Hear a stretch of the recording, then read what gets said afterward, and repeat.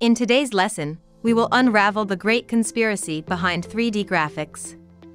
When you create the sphere, at first glance, everything points out to the surface is spherical. But when you look closely at the edge, you will notice these straight lines, revealing the sphere is not perfectly round. To discover the reason why, activate edged faces by pressing the F4 on the keyboard. With the surface structure displayed, rectangular mesh tells us that the sphere is actually made of flat polygons, affecting the silhouette edges. If you go to the Modify panel and use the segment spinner, you can control the number of polygons, making this spherical deception more or less obvious.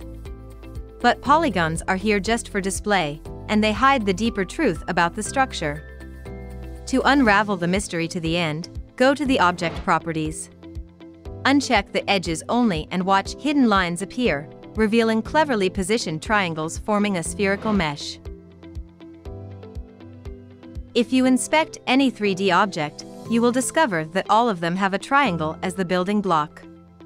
It has some specific properties that make the triangle an obvious choice.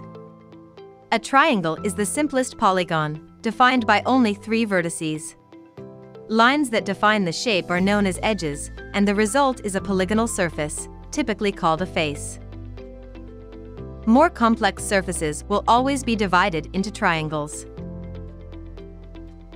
If we move any vertex, edge, or face, it will affect the triangles sharing the same elements.